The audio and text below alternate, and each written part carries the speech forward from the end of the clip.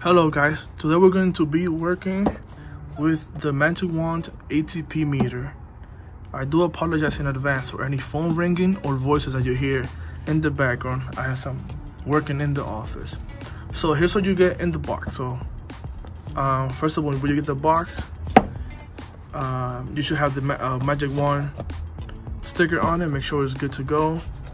It's been verified by me. And inside the box, we have our ATP meter operational manual with all the goodies and information that you might have even after I'm done with this video, which I doubt it. But then you get your pouch with your ATP meter inside. Let's put it to the side. Inside, you're either gonna get 2 batteries, like loose batteries, or they might already be on the inside the ATP meter. You get a strap to hold your pouch, and you have 2 swabs, complimentary swabs for your testing. Again, for those of you guys who don't know, the ATP meter is meant to test bacteria and basically dirt on any given surface that you apply it on. But yeah, that's the box. Let's get to the ATP meter. We have inside the pouch. And here's what your meter looks like.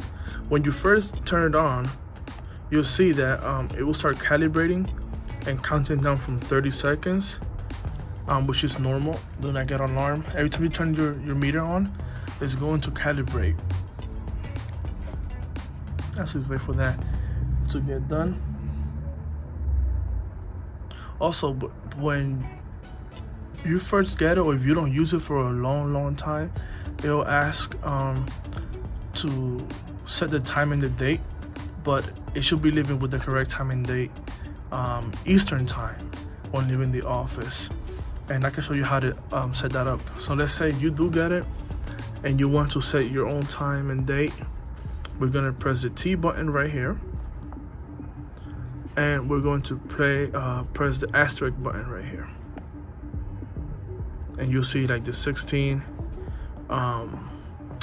flashing. Once you set that time, you're gonna use the up and down arrows to set the time that you want it, and press OK. Then the minutes, up and down keys again, press OK, and so on. So you see how the date is flashing now, the month, the year, and then once you're done with everything, you press OK one last time. It goes back to the main screen. So what information are you seeing on the display? So here you're seeing on the top your program, and you see how it says 00. That's your program number. You can actually set different thresholds for different program numbers. Look at the phone. For different program numbers, so you don't have to keep resetting it every time.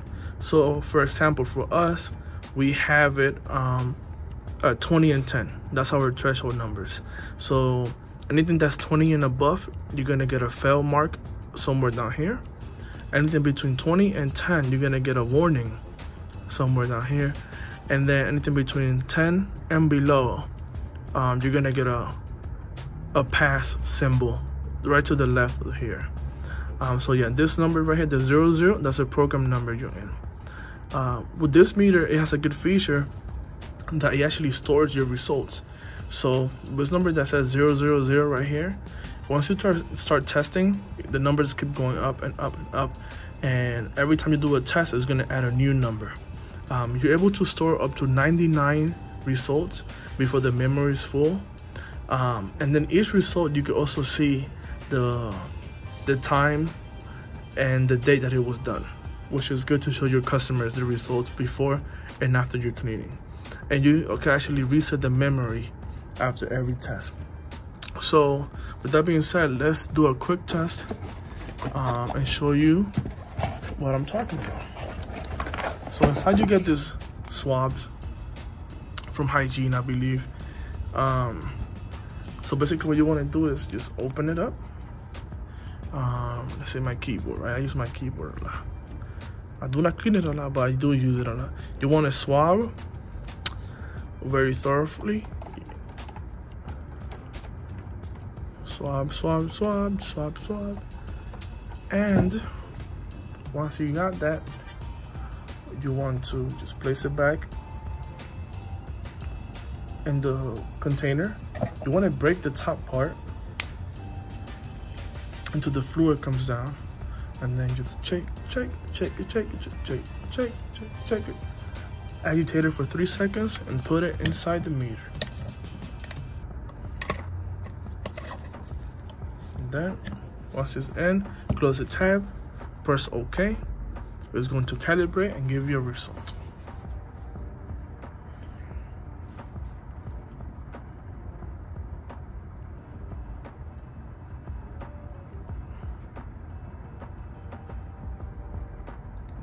All right, so we have a 17. So you see how you have an exclamation mark right here? That's because it's between 10 and 20. So once you wipe it down or clean it down with our disinfectant or any disinfectant, then you go ahead and repeat the process. But you have to first leave the screen. So you press OK, remove the swab, and retest and redo the same process we just did for this one. So I've had questions where people are asking me, how do I change the threshold? So in order to do that, is very, very simple.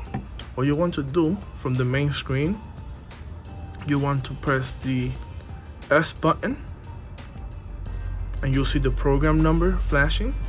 Then you press the asterisk button right here next to the power button.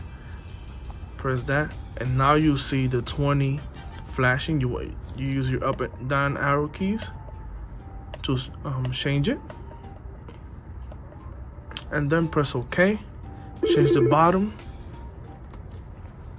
then press OK, and that's it. For any other questions, you can visit magicwandcompany.com or call us at 877-926-3748. To be more specific, you could call me extension 204 or ask for Franklin. Thank you.